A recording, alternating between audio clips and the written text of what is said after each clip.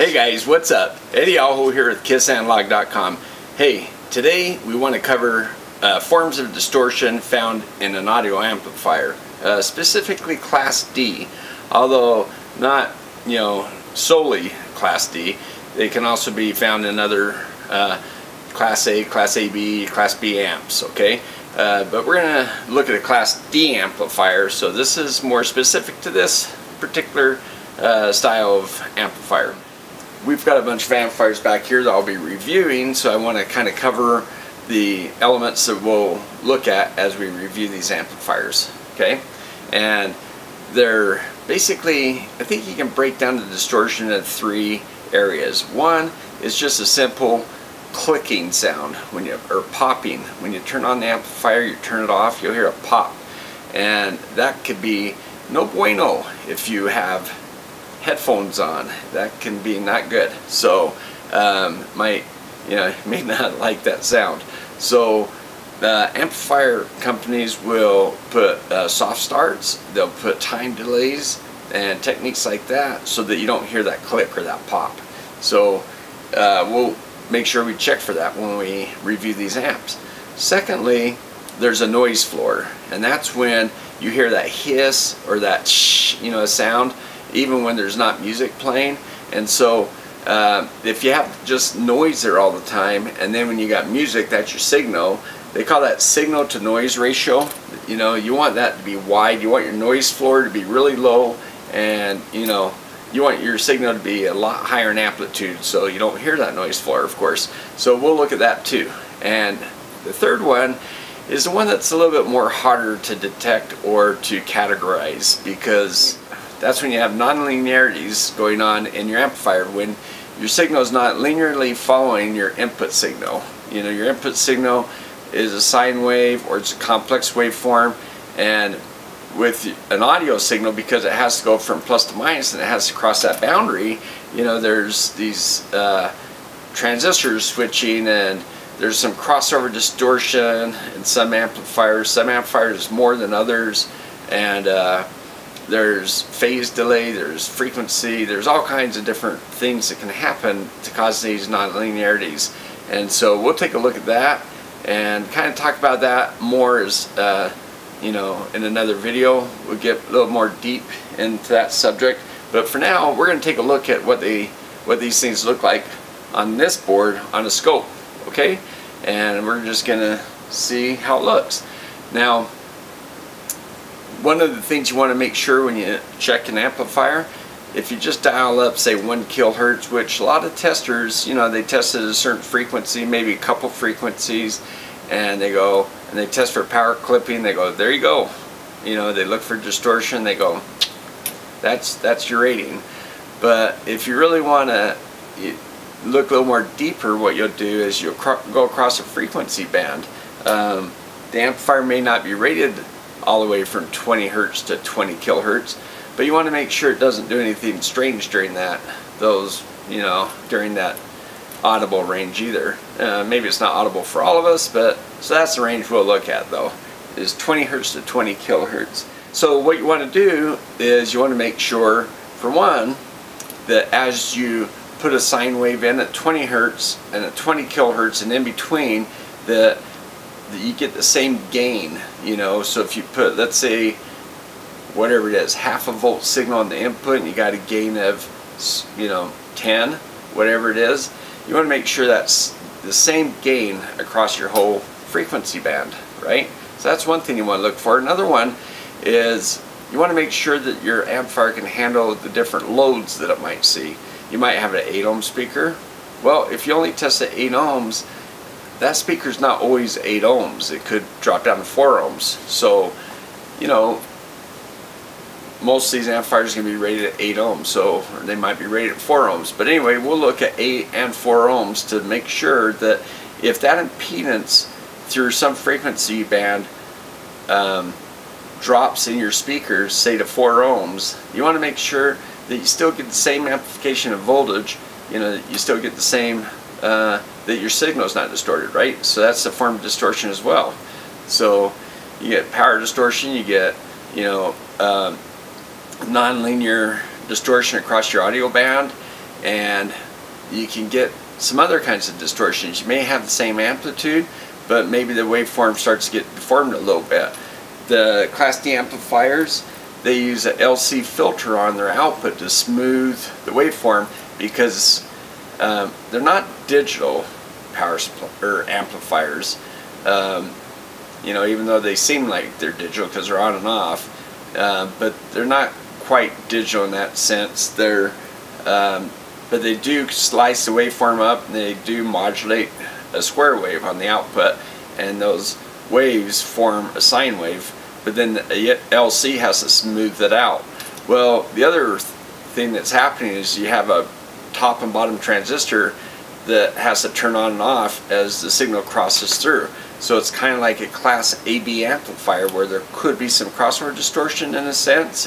It's a different way that happens, but there is some kind of crossover distortion like that. So your sine wave can kind of get tilted or kind of look kind of strange, and all these distortions can cause even and odd harmonics. Sometimes people believe that even harmonics, especially the second harmonic, and say a tube amplifier, you might get a second harmonic, and some people say, well, that's more pleasing to the ear than an odd harmonic. And then there's been tests done where people say, well, a third harmonic is no more pleasing or no more worse than a second harmonic. And then, you know, in some cases, it's kind of leaned a little bit towards the third harmonic over the second harmonic in some studies, from what I understand and some things I've read. Well, I think there's other factors that come into play too. If those old, you know, like that other form of distortion, that second one we talked about, the noise floor being up a little bit higher, if that's up a little bit higher, that could be what people are hearing, and they could be basing their decision, you know, on that versus a second or third harmonic. So, you know, who knows? But it's not a clear. Well, some people, they firmly believe it's even harmonics, but anyway. You just want to keep your harmonics and your distortions as low as you can. So what we want to do is we want to compare these amplifiers and see how they work, and see how they work across a frequency band. So let's bring the camera over here and let's take a look, and let's do it. Alright. Hey, if you like this, give me a thumbs up. Thanks, guys. Okay, guys, let's go over the setup here. This is a Class D amplifier that we're going to be looking at.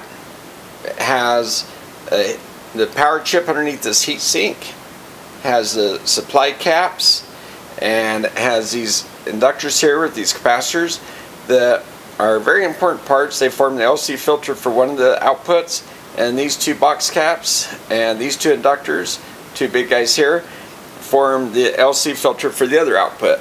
The right channel is the first two pins on this header, and over here is the left channel, and the center is power. But you can also put power into here, which is what I'm doing in this barrel connector. And so it's this red and white wire that comes over here and goes off to my power supply. I'm using the GWN stack power supply, the GPC3030D. And this is the input. Okay, I'm using the right channel on this. It's on the other end of this shielded audio cable, so I'm going between shield and right channel. Left channel is just hanging there. So I'm coming in with this Signet SDG810 generator. Okay, and by the way, at the voltage levels I'm coming in at, and audio testing I've been doing, the distortion measurements are from the generator are very good, much better than the specified numbers, which are not bad either. Okay, so the output, like say, is over here.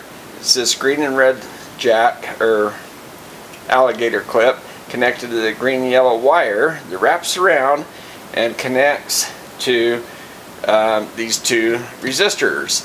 These are non-inductive, I mean pretty much non-inductive, 200 watts each, 8 ohms here, 4 ohms here. Nice resistors. So I'm connecting to both of them here, and this one I'm going to switch between 8 ohms and 4 ohms. Okay, so we're going to look at that way. And the coax here, put some tape on it one time to keep it strong. But anyway, the coax here is going to the THD meter, the Keithley THD meter. That's a 2015. And then we have our differential scope probes right here, coming over here into the diff probe. It's set on the X20 times 20 position. Okay, and this is the DP25 Pintec. And it's powered by this little guy here that plugs into the wall wart in the wall. And this guy here, the coax, goes to the scope. Alright, so I think that covers the bench setup. The hand tech is looking at the current on the power supply right now, and we'll just look at that quickly too, just to see what that looks like. By the way, these buttons, I can go volume down or up here, and then it has some other playback features. Has Bluetooth on this board, by the way, with the little crystal here and a little LED flashing, kind of tells us on. But we're not going to use all that stuff right now, okay?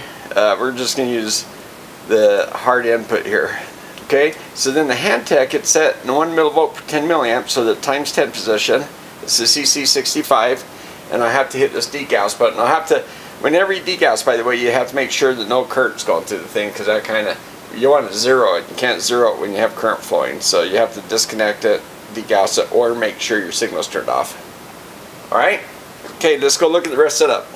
Hey guys, just before we move on, I thought I'd just show you the data sheet that came with this Class D amp, so you can kind of see what we're working with. It works for 4.5 to 27 volts in, 50 watts times 2.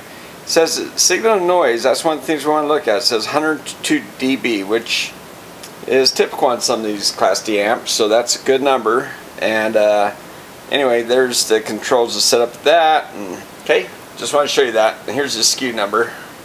Got this on Amazon. I'll put the link below in case you're interested. Okay guys, so you can see the power supply up here. It's set for 14 volts and it's in parallel mode. And so I've got this one reading current and this one reading volts. So the current's actually twice that number. So it's about 0.6 amps going in right now. So we're less than 7 watts probably. And I'm doing it this way. I've got the current maxed out. We're capable of 6 amps.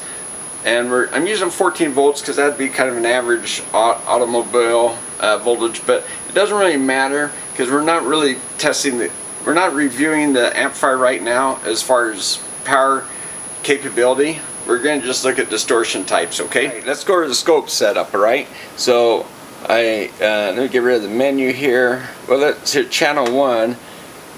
That's the scope looking at the input signal. It's DC, 1 meg, inverts off, bandwidth's full, and I got the voltage probe set at times 10. Okay, that's where we're supposed to be, times 10. Okay, that's channel 2, DC, same stuff, full bandwidth. We're not doing any kind of bandwidth filtering, and probe is 20x for the differential probe. Okay, and then channel 3, in case we look at it, the current, which we're looking at it right now, it's up here. It's DC, inverts off, 1 meg, full bandwidth, and it's set up as a current probe because that's what it is. So I got current selected, 10x position. So let's turn off the menus. Now what I've done is I've turned on the measurement things where I just go to measure and add measurement, and then I can go here and I have to say what source, channel 3 for instance, and then come up here and select which measurement I want. So I've done that, and I can do up to, on this scope, which is really nice, right now I've got 2, 4, 5, 6. I can have 8 of them all at one time. So that's really nice feature of this GW Tech. And right here I'm set at 0.5 millivolt per division for the input. The output is set for 4 volts per division, and the current is 200 milliamps per division. You kind of see the current up here. Now the positions right here for current, I just push this button in, it centers it right there. And same thing for the channel 2, which is the blue one, and same thing for channel 1. Okay, now I also have the cursors on. You can see the cursors turned on. So when I turn the cursors, they're on horizontal. So I got the horizontal guys up there. Now, one thing about the cursors, they're colored purple right now, so if I touch the blue one, they turn blue. So now they're tied to the blue signal instead of the top purple. If I hit one, they turn yellow for the channel 1, blue. So that's where I'm going to do it right now for the output, okay? So if I move one of them, whoops, I got to hit the cursor. And then when I move this, it moves the one that's bold, and then there's a dash color one. So I put that at the waveform right there, and then I click on this and I can move this around, okay? So I'll use that later and I'll show you why we're going to use that. Okay, for the time right now, time division, we're going to move that around, but right now I've got it set. Here, let's turn off that 100 microseconds per division. We'll change that. This is a 10 kilohertz, 10.45 kilohertz coming in right now.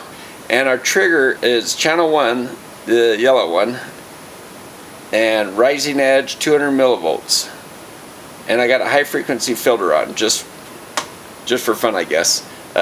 So you can see me moving the trigger around right there.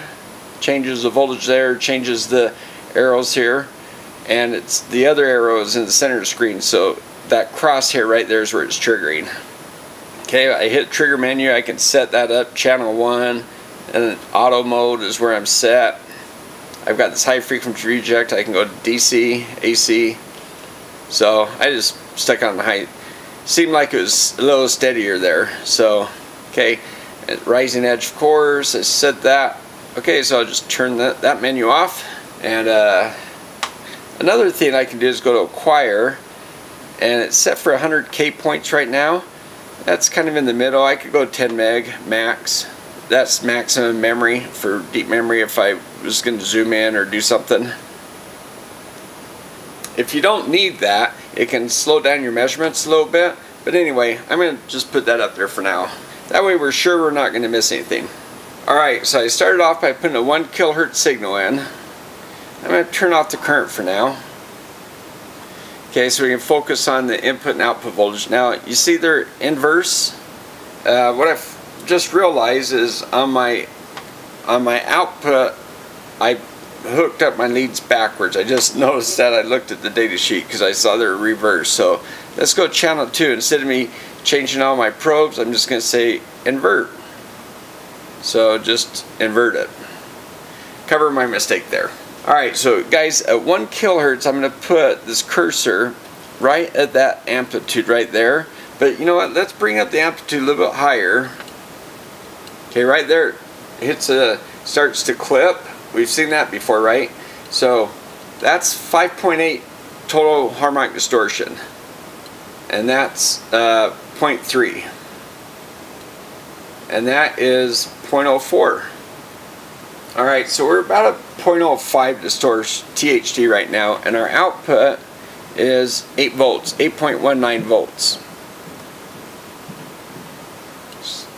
Okay, yeah, right there we're hitting 0.6. So, see, we go from 0.05 to 0.6. So, I'm going to just say this is our peak right here, where I'm putting this line. That's where our max amplitude is before distortion, okay? Okay, let me turn off that menu so we can see the full screen. Okay, guys, so now what we want to do is we want to go to, we want to increase our frequency, okay? So I'm going to just take the dial and start sweeping it up. Now look, right there, you notice that? It starts dropping off already. So 1 kilohertz is kind of a top. Now, hold on a second. Let me take this other cursor. I'll take this other cursor and put it at the top of our input signal, okay? So you can see if that's going up or down, okay? Okay, now let's go higher in frequency. Now you look at our input signal. It's still the same amplitude, but we've lost amplitude on our output signal. So I'm at 12 kilohertz, I'm at 14, 15, I'm going to go to 20 kilohertz. So our amplitude, we're down to 3.7 volts. Okay, now I'm going to go back to 1K. There's 10K. We're up to 5.5 volts. 5K, 4K. There's 4K. We're 7.5. And you know, that's 2K. Okay, let's see, there's 4K, 2K. That's 2K right there. You can kind of see what frequency I'm at right here by looking at the counter, if you can see that. Here, let me zoom on the screen a little tighter. Alright, so now you can see a little bit closer. I'm at 2 kilohertz. And let me get rid of that menu for you. That's 1 kilohertz.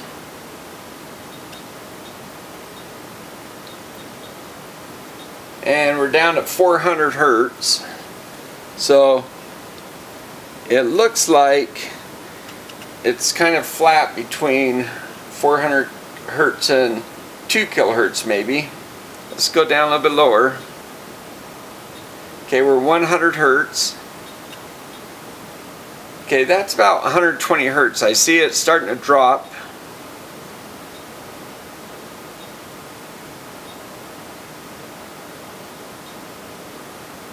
Okay, I'm going to go down to 20 hertz. There's 20 hertz. You can see 20 hertz here.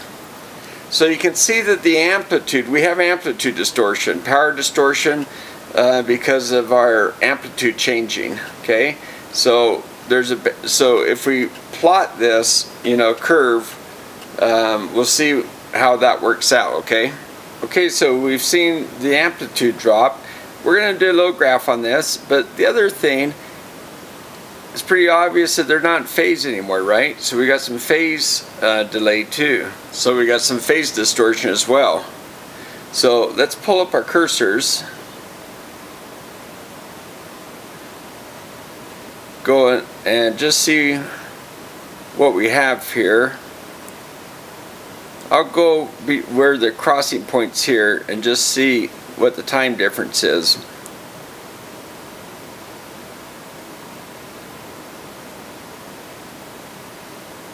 Okay, that's probably about right. It's about 10 milliseconds change between the two. Alright, so let's keep an eye on that, and let's go back up in frequency. I'm at 20 hertz. Okay, I'm going to go to 40 hertz. Alright, so the amplitude's coming up. See what the time has changed to. They're closer together now. Now there's 3.28 milliseconds, and we're at 6.28 volts out. Alright, so let's go up in frequency. We'll go to 100 hertz. Okay, so to 100 hertz, it looks like the amplitude is just about where we were, and we're a lot closer, and our time change difference here is a lot closer. Let me move over and measure that again.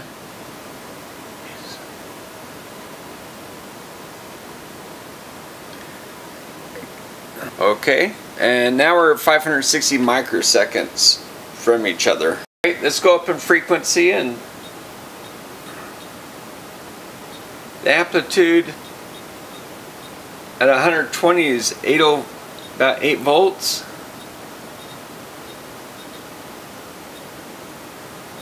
We'll go to 200 hertz. Okay, we're 8.17. It's gone up slightly. And here, let's spread this out so I can get a measurement. I'll spread it out nice and wide. Okay, put the blue in where it's crossing that line, and the yellow's crossing maybe right there. So 108 microseconds. Alright, let's go up in frequency. We're going to change the time base so we can see it. Let's go up to 500 hertz. Okay, what I wanted to kind of do is go to the frequency where it looked like they start crossing the same.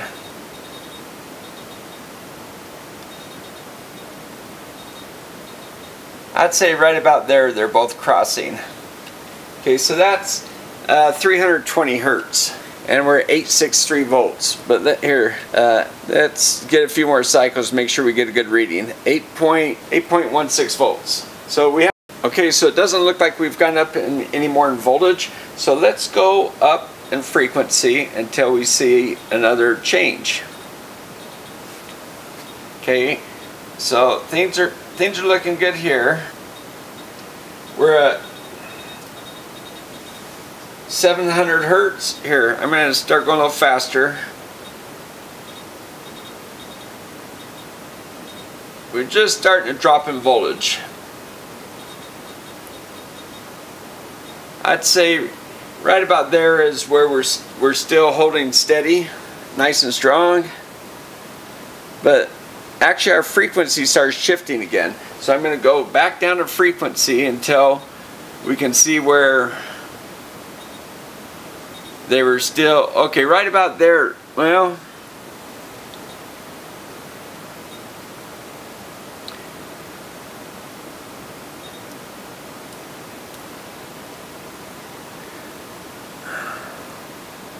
I'd say right about there they're both crossing.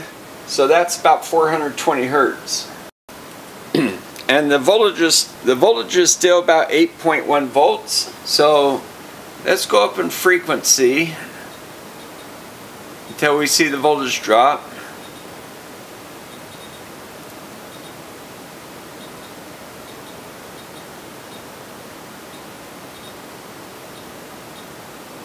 Just trying to find the spot where we're under 8 volts. I'd say we're just dropped below 8 volts there, 7.99. And we got a shift in frequency again, so let's measure that again. Now if you notice, before the output was coming before the input, now it looks like the input's coming in front.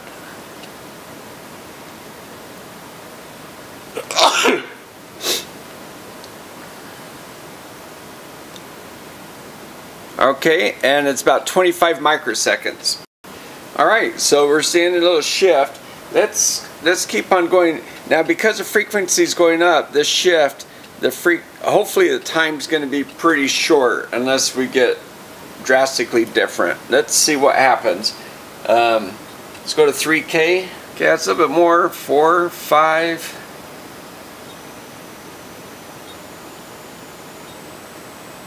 Let's go to 10K and take a measurement. Okay, that's 10K. Okay, at 10K we have 5.5 volts. And now here's something else that's happening. Let's get this time. Now, if I was trying to get really precise on measuring this, you know, I could spread them out really wide so I could see where they're crossing. But, you know, just for this demonstration, I think this is good. Okay, so that's about 10.4 microseconds. And again, the input voltage before the output voltage, where before on the low frequency we're the other way around. Okay, so the other thing that's happening is pretty obvious. You can see as it crosses there's some little wiggle and then a little bit of distortion up here and a little wiggle, and it's not as smooth and clean as the yellow one, right? So there's some distortions in there as the LC filter is trying to smooth out the switching and trying to keep a nice smooth waveform. So we're starting to see little distortions there. Okay, now let's just go up to 20 kilohertz. There's 11.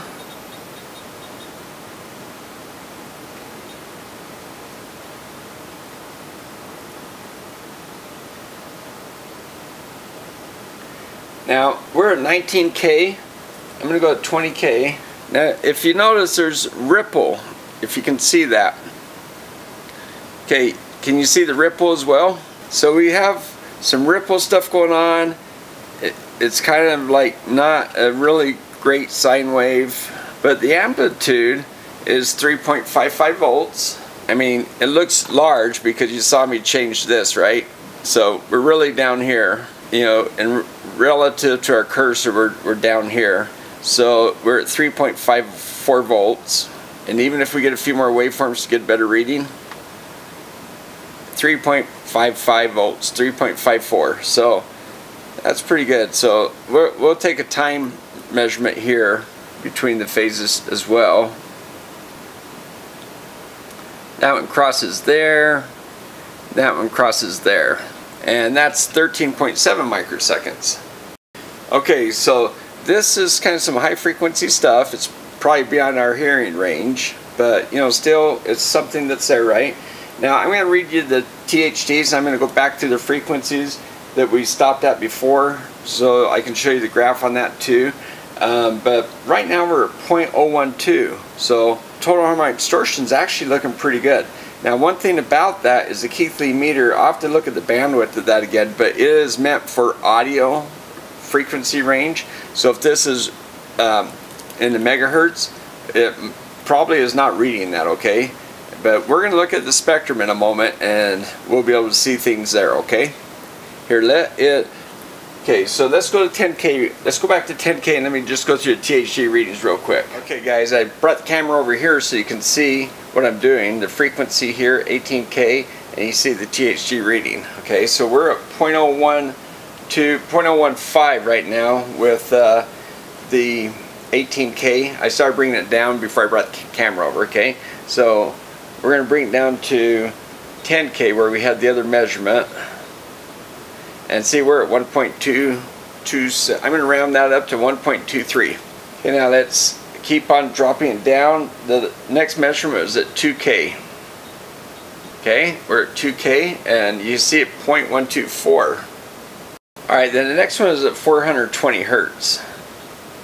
Okay, bring the arrow over here. Let's come down to 400. I think that's close enough. 0.044, pretty darn good. Alright, let's go to 300, and it's about the same. Let's go to 200. Okay, 200, it's about the same. Hasn't really changed much. 0.048. Okay, we're going to drop down to 100. Okay, 0.05, I don't know, it's kind of bounced around. Okay, it kind of goes up to about 0.055 a lot, so I'm going to go there. Alright, let's quickly go down to 40. About 0.07 maybe, and let's see what 20 was. Okay, that's 0.12. Okay, so now we're back to the scope. Let's go into the math mode. Let's look at the spectrum, okay? FFT. Okay, let's go to Blackman. I think that's better for the better filter. Okay, we're going to look at channel 2. That's the output. dB setting and vertical. Looks like it's set well. Horizontal 10K per division. We're 250K center of the screen. Let's put the center of the screen at 10K and 2K per division. Okay, so 10K and 2K. So let's turn off these menus. I'll turn off the cursor to get that menu out of the way. Okay, that's the audio spectrum. 10 kilohertz is in the middle, and let me move the waveforms up. Like I say, I've mentioned in other videos, I hope to get an update soon that I can get rid of these cursors. But okay, so you can kind of see, right now we're still at 20 hertz, so we're down here and we're putting in a signal, and there's just this noise. Our signal is probably up here at 20 hertz, and this is just noise. Now the noise floor we talked about is this thing across here, that hissing thing, and it's pretty low because 0 dB is up here, and every time you go down 20 dB, it's 10 times the signal. So it looks pretty good right now. Here, let me bring the frequency up. Oh, you know what? I am going to drop the amplitude down so it doesn't get in our way. Now when I do, it doesn't have as much resolution, so the noise floor comes up. You notice that? See how, here I can turn off channel 1 for now. But if you notice, this noise floor went up when I made this smaller. See how as I make it smaller, noise floor comes up. It's having a harder time reading noise to signal when I do that. So that's kind of a trade-off. That's why I want to get rid of this signal. So let me bring it up a little bit higher. But anyway, so you can see noise floor is pretty low. This is 60 dB. That's pretty low. 0 dB is up here, and you can see the noise through here. So if you just watch that as I bring the frequency up, there's 90 hertz. I don't really see anything of significance right now. Our THD is low, so that makes sense. So I'm up to 300 now.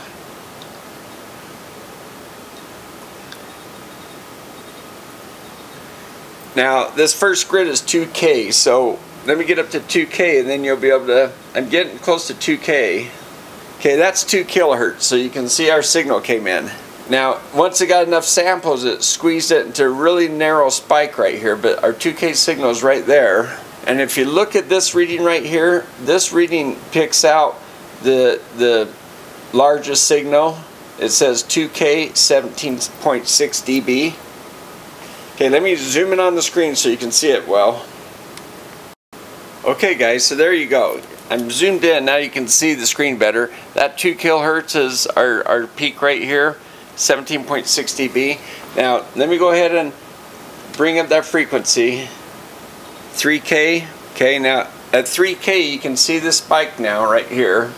But you don't, there's some harmonics, there's some noise down here, but they're not too bad. THD is 0.2. 4K, you see the red jump over. 5K, it'll take a moment. There it goes. Now, again, if you look across here, I don't see a lot of noise, and our THD is 0.46, so not too bad. Okay, there's 6K. Okay, I'm going to go to 10K. Okay, there's 10K right in the middle. See 10K, 14.4 dB. Now if you divide those numbers by 20 and take the anti-log, then you should get the same voltage measurements we saw before. Alright, so now I'm going to go up to 20K. Okay, so now it's at 20K, it's right on the border. But anyway, you don't see any subharmonics. They call them subharmonics. You'll get kind of divisions of the frequency on the bottom end, and they call those subharmonics. I don't see any subharmonics. So hey guys, I hope you found that interesting. I hope that helped understand some of this noise that you can get from an amplifier. Now, if you notice, the frequency was pretty much spot on in every instance. So we didn't really see frequency distortion, which is possible, but we did see phase distortion. It led at one point and lagged at another point, and also we saw some amplitude distortion, right? So I'll put that together in a graph and show you that next video. This one went kind of long, so I think you kind of saw what was happening there though, and I hope you know, looking at the scope and the setup helps you learn how to use your equipment too, or if you're thinking about buying some equipment. But yeah, hey, if you like this, give me a thumbs up.